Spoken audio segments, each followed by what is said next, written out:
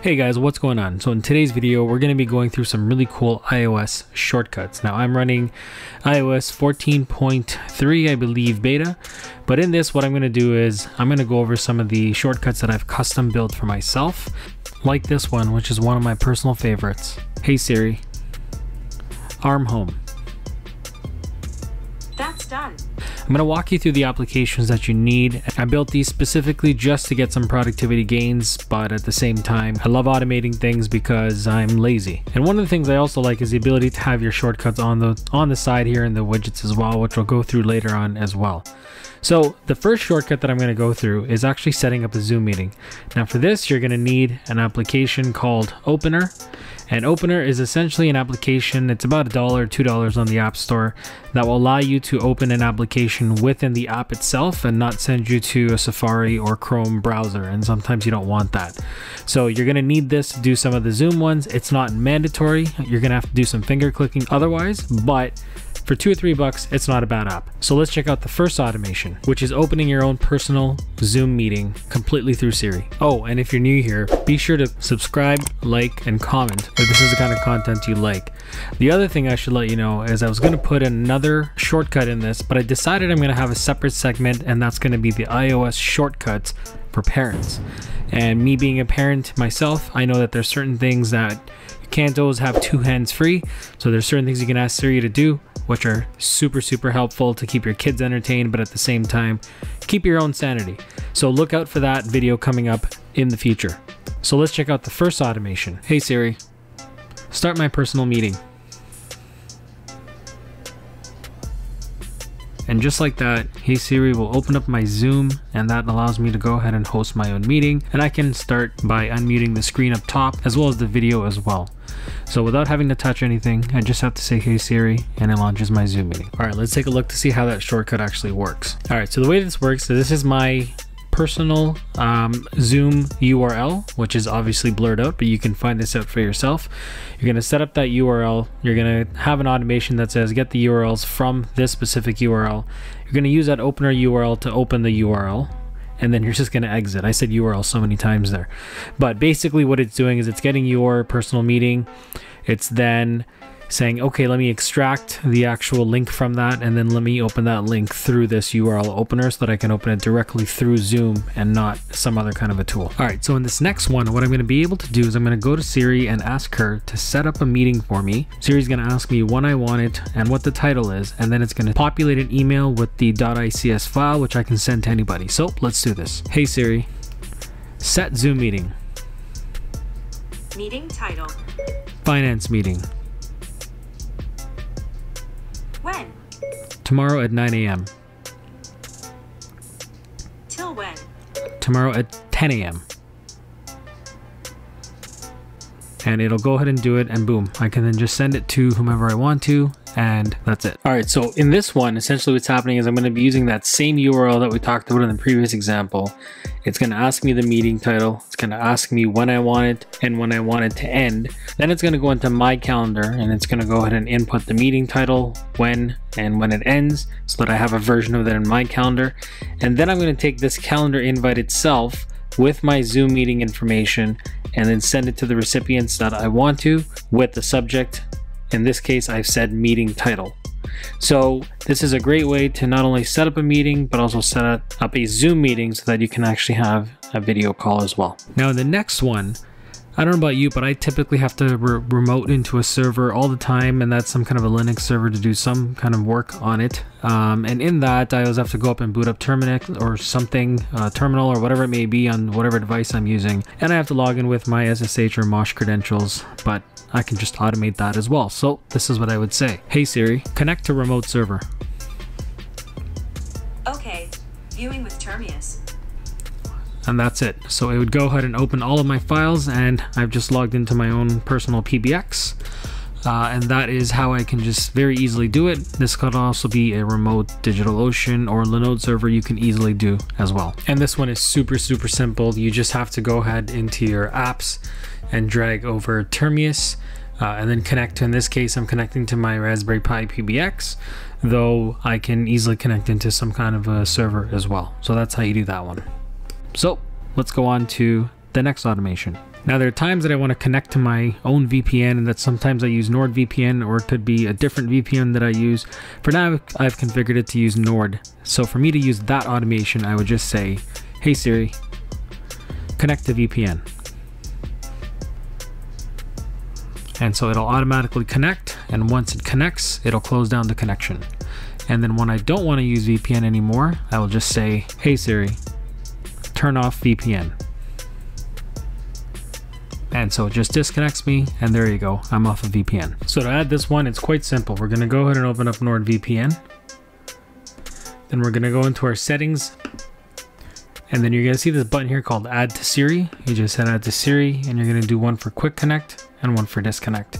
And it'll add both of those commands in there for you. So this next one, I actually got the idea from some friends who were unfortunately impacted by the COVID-19 job situation. So at this point, they're trying to contact recruiters and other folks. And sometimes they just want to do it while they're on the go from their phone. And for those of you guys who use things like iOS, you know that it's sometimes difficult to just work with files. So that's kind of really what inspired this. So I can do something very simple. And in this case, I just want to use the widgets to show you that you can do that through that as well. But if I scroll over to the widgets, and I do something like send resume. I'm not going to really send my resume, but what this is actually going to do is when I click it, it'll let me go ahead and just pick any random files within my actual iCloud drive or my iPad or whatever I want to pick. But I can pick, you know, something like for example, stopwords.py.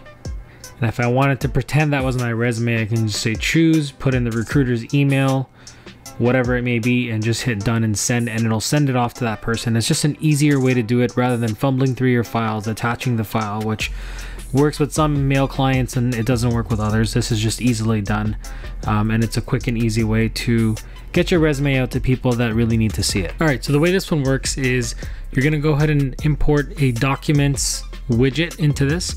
Now remember earlier I showed you that you can select the file. If I didn't want to select the file, I could easily just go into this and unclick the document picker, and I can just go ahead and say send me the actual fixed path for a specific document. So if you always want this to be a resume, you can just leave it fixed so you don't have to worry about the clicker, in which case it'll, as soon as you hit play, it'll just run through this automation. You put in the email and it'll just send that one document. So that's another way to do it.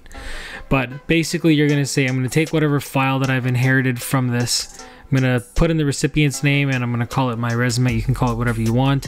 And then once you're done, just end this. So this one's a very simple one to set up as well. Now the last one is a personal favorite of mine, but something that requires a lot more, not only automation within Siri, but also automation within Home Assistant. And that is arming and disarming my house from my iPad. Now for this one, you're also gonna need a device called an Invisalink, which basically connects into your alarm, and that allows you to remotely control it without having any kind of monthly cost associated with it. I've had the Invisalink for about 3 or 4 years. I absolutely love it. And even though I do have my entire home alarm monitored, this is a second way for me to monitor it and control it. And this is the device that feeds into Home Assistant that allows me to do the automations. So this one I would say is more for the advanced user. So I can do something very simply like, hey Siri, arm home. That's done. All right, so in this case, what it's done, as you saw from the other video on the side, is it'll go ahead and arm my house. Now, if I wanted to disarm the home, I've actually coded a little bit more logic into it, where I can ask it to disarm the home, but then it's gonna ask me for a code. I'm obviously not gonna say the code here, but once I put in the code, it'll go ahead and read that code and automatically disarm my home. So I'm gonna enter the wrong code and show you how this works. Hey Siri, disarm home. Code 1 2 3 4.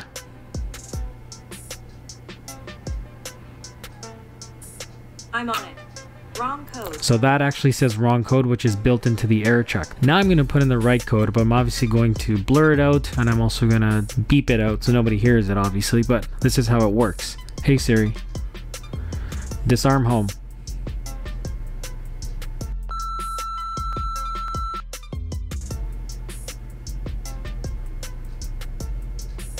Okay. Okay, alarm now disarmed. So there you go. So now it'll actually show the alarm is disarmed, and it'll send me a notification to my phone as well. Very handy when I'm gonna go to bed, or if I'm just working on my iPad and I gotta let the dog out and I forget that I've actually got the home cell armed. I can very easily do it here rather than running upstairs and doing that. So in order for you to arm the home, you just have to go and to your script that you have to turn on your actual alarm. So you have to create a script on your Home Assistant side. You're going to go to the IP address where your Home Assistant is sitting, and in that you're going to grab some details. It's going to give you a token, which you're going to have to get from the Home Assistant profile screen. Then you're going to pass through application JSON and then whatever your script name as well. And then once you do that, it will go ahead and turn it on. Now you can set a turn on script, one for, say for example, turn on home, and then one for example, turn on away. So you have the ability to do that right down here actually. So here I'm going to say a script dot alarm underscore stay mode. If I want this to be away, I would just change that to away mode, and that's how you execute on this one. All right, so this one is rather complicated. The logic behind this that I used was maybe overcomplicated. I'm not entirely sure, but basically I've got a Home Assistant instance set up, and in that I have some scripts. Some of those scripts will go ahead and turn on my home alarm or turn it off. So in this case, I'm just going ahead and getting that script. I'm getting the dictionary of the content of that script, and that dictionary is going to basically tell me what state it's in, whether it's on, or whether it's in arm mode, whether it's in home mode. And then if it is actually disarmed and I try to disarm it again, it's going to tell me and say, hey, listen, this is already disarmed. You don't need to worry about it. Because if you go and put in your password on a disarmed alarm panel, it'll actually put it into away mode, and you do not want that. So this is just that error check to make sure that that doesn't happen.